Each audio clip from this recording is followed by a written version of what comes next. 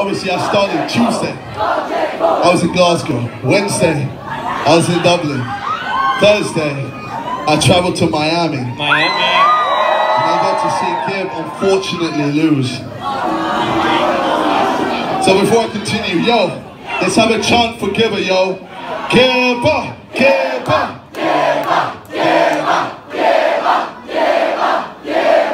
Legit. Gib trained hard, I know it. He trained so hard for that fight. So for him to lose like that, it pains him and everyone around because we know he's better than that, yo. We know he's better than that. But you know what? Like Thanos said, fine, I'll do it myself. So best believe I'll destroy the Pauls myself, yo. I beat Logan Paul, and I'm gonna finish Jake Paul. In two time, yo. Jeez. Fuck. Big man ting, smash the like button and subscribe. Wow. So we just heard there from KSI calling out and confirming he will be rising to the smoke of Jake Paul. Now listen, I don't know about all this goofy stuff about, oh, Anderson Gib, we know that wasn't the best Gib. Listen, the best Gib, you man all fight the same. I'm sorry, Vidal Riley has said he's no longer going to be training people, and I think that's a good idea because have you not noticed a pattern here? All of Vidal Riley's fighters, they fight the same. They run forward with their chin in the air and they eat a load of shots. Now, luckily enough, for KSI in that second fight against Logan, Logan was gun shy, but cast your minds back to the first fight. What happened when Logan was throwing shots? Every shot was rattling KSI's head back. Now, like I said, the second fight gave people a false sense of security because Logan wasn't throwing anything. It made KSI look good, but look at the first fight. The minute Logan threw something, it was hitting him in the face, jabs hitting him, right hands hitting him.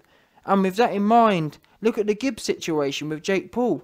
Jake Paul ain't no Logan. He's got confidence. He throws his hands. Them hands was throwing. And to be honest, even think about KSI versus Logan Paul 2.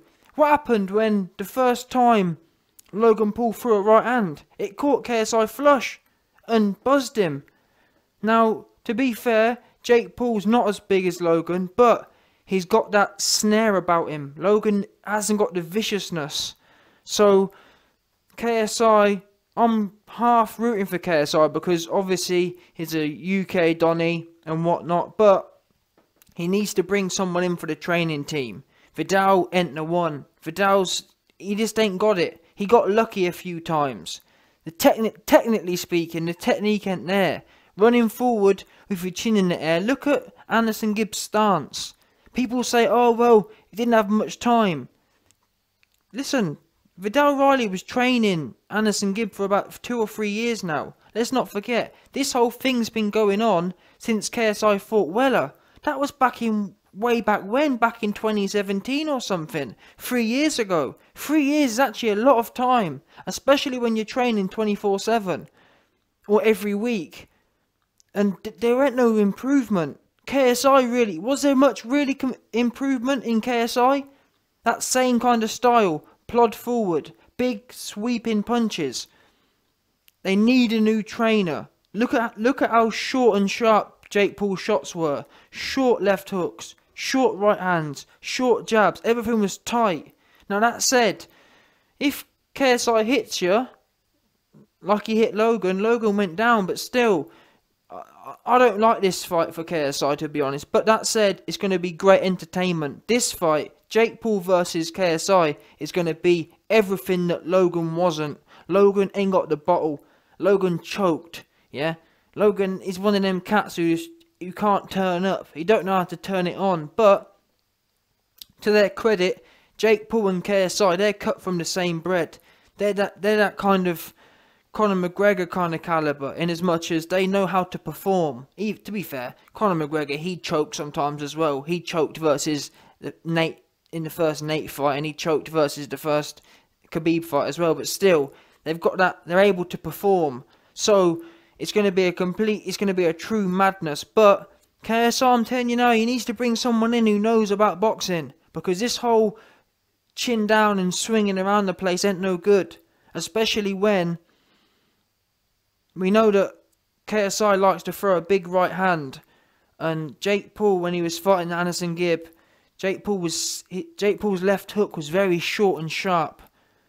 And that's relevant because right hands line up with left hooks. If KSI throws one of them big looping left hooks, and KSI looks at the floor. When he throws his right hand, he looks at the floor.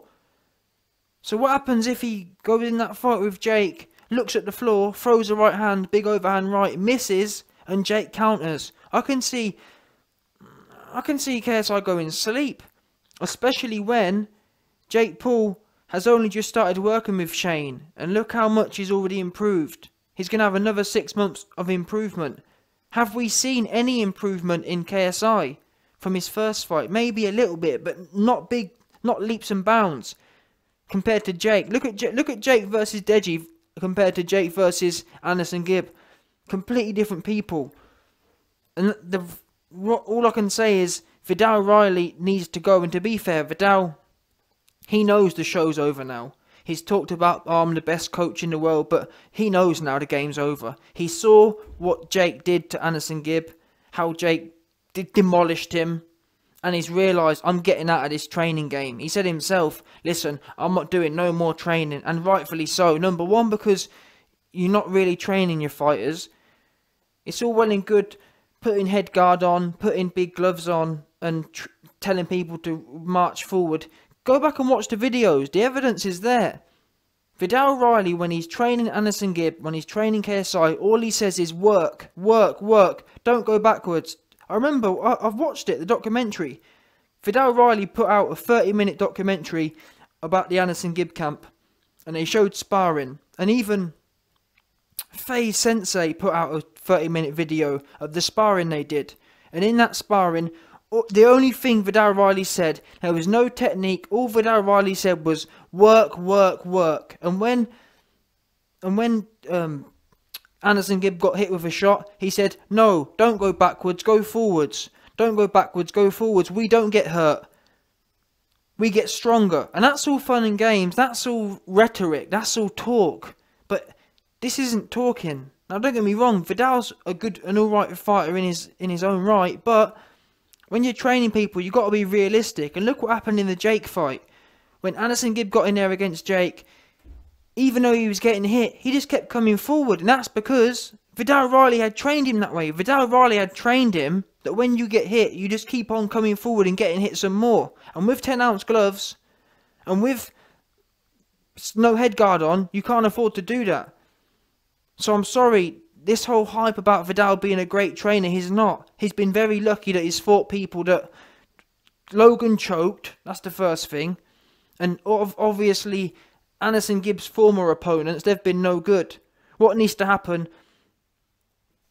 KSI needs to bring in someone serious. I'm not even sure I'm not even sure Jeff Mayweather can do it, because, let's get it right, Jeff Mayweather was there for this other camp. And what impact did he really have? Because KSI looked the damn same to me, but who knows? Let's hope that KSI can bring someone in who can get him thinking a bit more. Because look at Anderson Gibb's footwork. Awful footwork. He looked like Bambi on ice. He was ice skating in there. Skating around the place. Not a good look at all. Really not a good look. Anyway, one thing I will say, however this fight goes, I'm glad it's happening.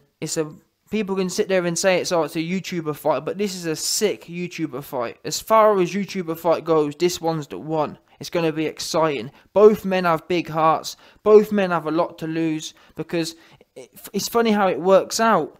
How it's worked out is, whoever wins this fight has essentially killed the other's family, because KSI beat Logan, which only leaves Jake, and Jake's beat Deji. So, you see what I mean? If Jake wins, that means he's taking out KSI and Deji, and if KSI wins, that means he's taking out Logan and Jake. So whoever wins this fight is the ultimate.